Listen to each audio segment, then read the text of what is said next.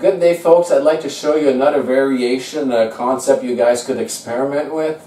I think this one will be easier than others I had posted with similar methods and ideas with feedback and self-triggering oscillations with galvanic type air cells. So I took the concepts and tried and make them more simple and combine even more projects into one, and maybe this will be easier for you folks to experiment with. So let me explain how this works. So in my example, I use a plastic block here, and on this block we use, the first thing you do is you put the piezo plate right on it, and then you put an electrolyte / dielectric material. So we're going to build a hybrid capacitor and an air galvanic cell here. So this is why we're doing this. And then once you have your electrolyte dielectric, and in my example I want to use a solid state electrolyte membrane. You can find many kinds online of these, and some of them they use for the hydrogen fuel cell, so you could actually buy them in kits and cut them out as you need them. So this is commonly found on Amazon basically.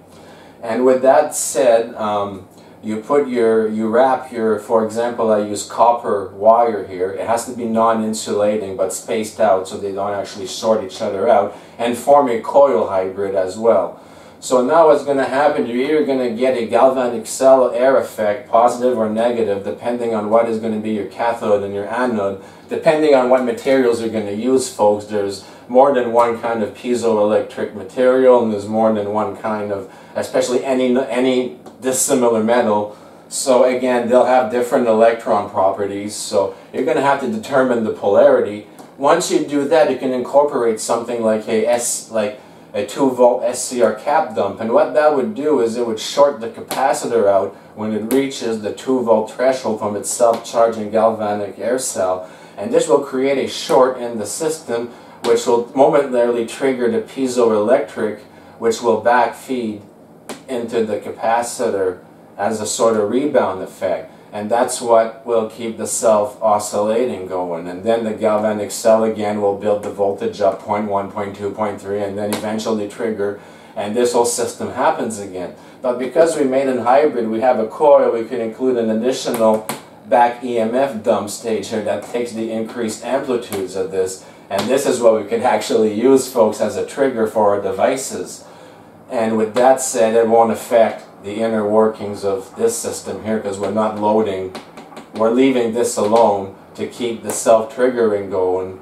So basically it's the shorts that, like I said, that triggers the piezoelectric properties. After the short you get the rebound effect, and it's kind of like an electret, but it's not an electret obviously. And something to keep in mind, we have to make sure we stay in phase with the galvanic cell polarity, because you wouldn't want your oscillations, especially your dump, to work against it, right? You don't want to diminish the effect. So again, I can't give you a more detailed schematic because there's several variations to this idea depending on what materials you have available to work with, and it will literally change the polarity of the system depending on what you're going to use. So you will need to, if you want to experiment with this concept, you're going to need to make sure you establish what your positive and negative of your galvanic air cell part of the capacitor is before you work on your SCR dump and back EMF collector here from the coil. But in essence, a self-charging capacitor in self-oscillation mode. It's a hybrid that incorporates basically the capacitor properties, the piezoelectric properties, and a hybrid back EMF coil with the galvanic air cell as well. So multiple energy systems here, folks. It's not cheating, it's not violating laws of physics. It's just building in a very efficient system that will cost us very little to get an electrical output back in return.